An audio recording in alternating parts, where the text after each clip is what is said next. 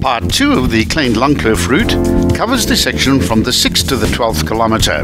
If you intend driving this route, it's important to watch Part 1 first, which contains important information relating to navigation, historical and tourism matters. At the 5.8 kilometer point, you'll reach the turnoff to the P1660 farm, where you'll discover a pristine nature reserve well worth visiting. Owner and Cape Nature steward Katot Meyer is a conservation legend in these parts. There are few people that know more about William Burchell than Katot Meyer. Burchell was a remarkable man, intelligent and meticulous in his plans and travels. He explored this valley as far back as 1811. Nature lovers will recognize names such as Burchell's zebra, Burchell's kukkel and Burchellia bubelina, a wild pomegranate, all named after the remarkable explorer and naturalist. Burchell travelled 7,000 kilometers of inhospitable terrain by ox wagon in southern Africa between 1811 and 1815, going as far north as the Kuruman district, then on to the mouth of the Great Fish River before returning to Cape Town via the Garden route. His collection of 63,000 specimens of flora and fauna was said to be the largest collection made by one person ever to have left Africa. After he returned to England, 2 volumes of Burchell's travels in the interior of southern Africa were published in 1822 and 1824, covering the first half of his trip.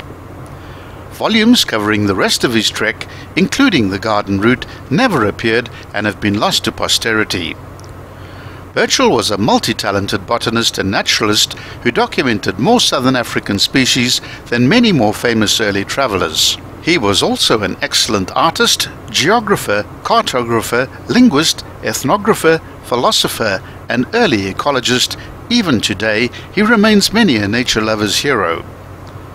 From Avontuur, most gentlemen travellers venturing to Plettenberg Bay took a bridle path down what became Prince Alfred's Pass and sent their wagons with servants along the hazardous route over the Outeniqua Mountains at Devilskop or one of the other passes further west.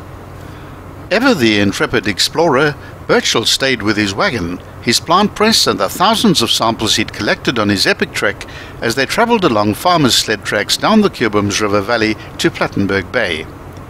Katot Meyer has erected a stone memorial in honor of Burchell. Katot discovered a section of Burchell's route, now a tough 4x4 trail. He said there was a huge fire that swept across the mountains. It left everything bare and I saw these tracks. Consulting old maps, the most accurate the one made by Burchell himself, Katot realized this was the great explorer's actual route.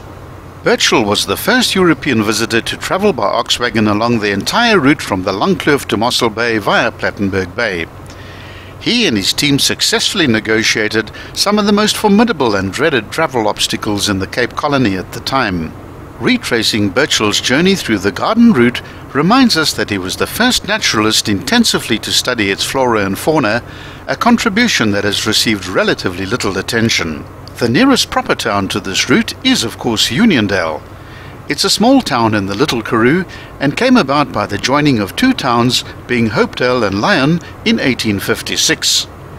It's predominantly a sheep, goat, seed and apple farming community. Uniondale is a great place to spend a few days travelling and enjoying the Little Karoo scenery.